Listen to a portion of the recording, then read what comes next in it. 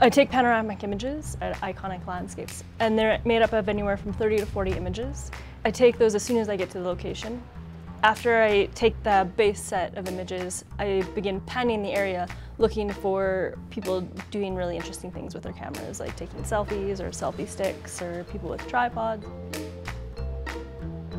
Once I get back to the studio, I stitch the base images together, and then I start adding the people in after the fact.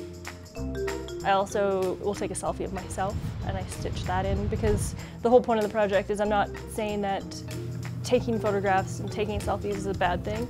I'm part of that process. I do the exact same thing. It's just to kind of get people to think about why they're documenting the landscape, and do they need 50 photos from one location, and what they actually do with them.